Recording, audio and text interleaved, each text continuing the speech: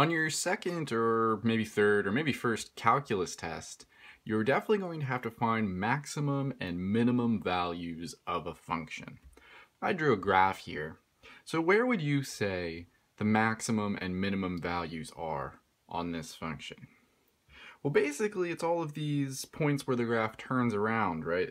Like up here, like the top of a hill, or down here like a trough. So all of these things where the graph turns around, those are maximums or minimum values of the function. I think that's pretty easy to see. And you classify these things.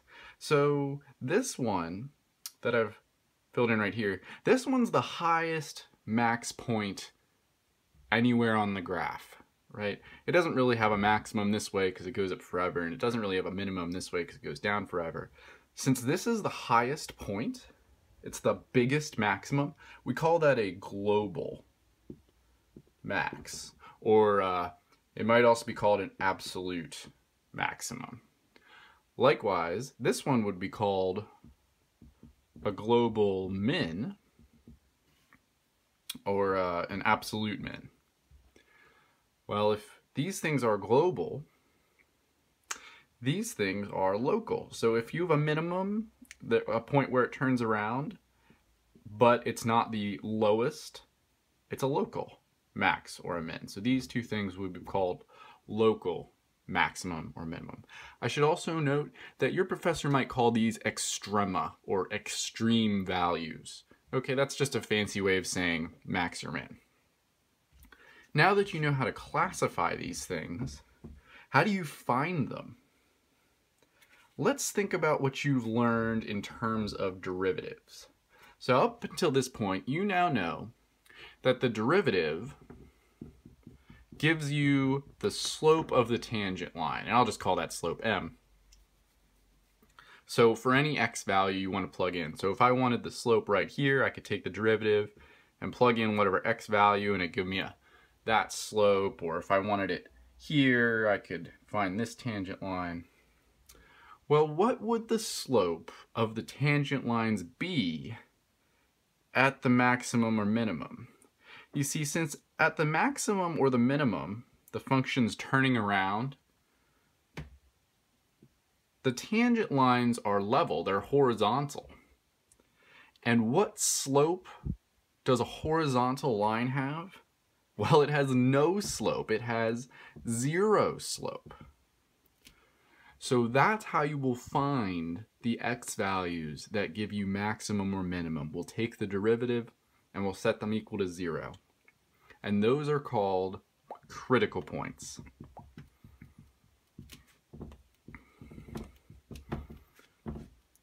Critical points are where the first derivative equals 0 or the first derivative does not exist. Okay, so you'll be using critical points pretty often in the next few weeks. You take the derivative and you set it equal to 0. There's one other thing that I want to mention about maximum and minimum. If you have a function on a closed bounded interval, so for example, something like this, so here's b, here's a, so I only have a piece of a function, then there will be an absolute max and an absolute min somewhere. And if it's not on the piece of the function, then it's at the endpoints. And that sort of makes sense, right? So if you cut a function, well, it has to be largest somewhere and has to be smallest somewhere. So that's a nice theorem. Let's do an example. Okay? Let's find an example. So what I'm going to do is I want to find all the maximum and minimum values of, and I'm kind of just making this up.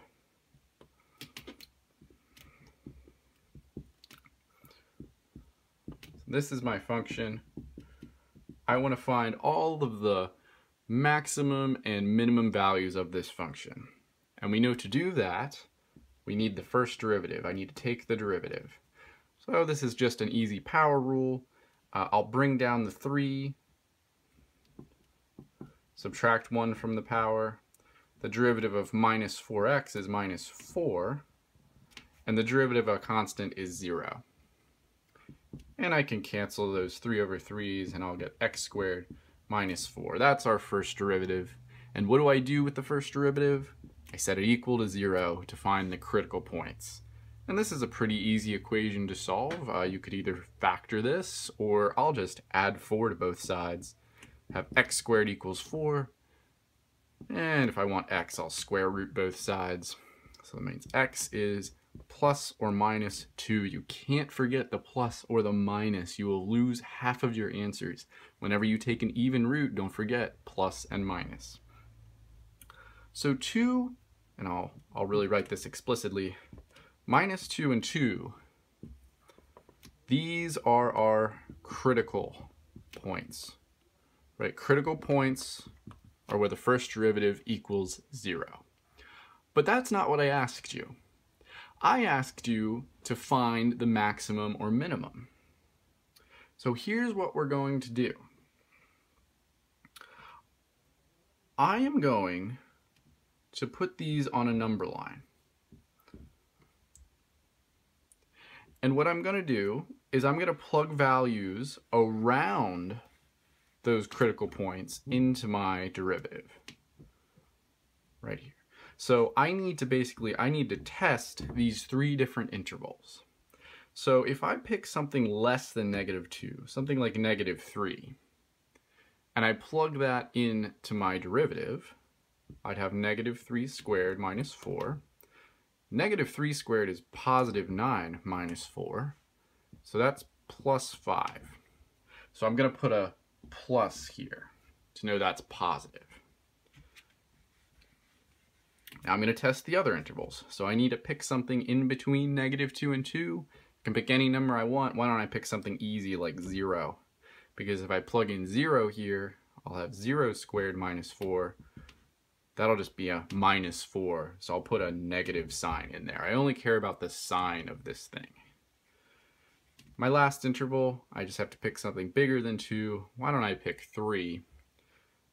That'll be 3 squared minus 4. Remember, I'm plugging this into the first derivative.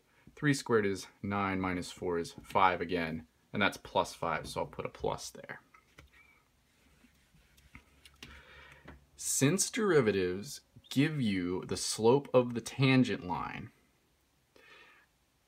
before -2, my slopes are positive. And if I have positive slopes of tangent lines, that means my function would be going up. It would be increasing. If I have negative slopes of tangent lines, that means my function would be going down, or it would be decreasing. And if I have, again, positive slopes of tangent lines, that means my function's going up, it's increasing. Why do this at all? Well, this tells me if my function's going up and then down, I've got this turning point at -2 that kind of tops somewhere. It goes up and down. That means that -2, I should say x equals -2, is a maximum. And here, if I'm going down then up, that means my function bottoms out at 2, which means that x equals 2 is a minimum. That's how we classify these critical points. If you actually want the maximum or the minimum values, you'll have to plug these things in. So let's see. So f of -2, if I plug -2 in, that'll be -2 cubed over 3 minus 4 times -2 plus 5. The numbers might not be nice here, I just made this problem up. -2 cubed is -8 over 3, minus a minus is a plus 8 plus 5. So that's going to be like 13 minus 8/3. I'm not even going to bother combining that fraction. And now if I plug in +2, this is going to be my minimum.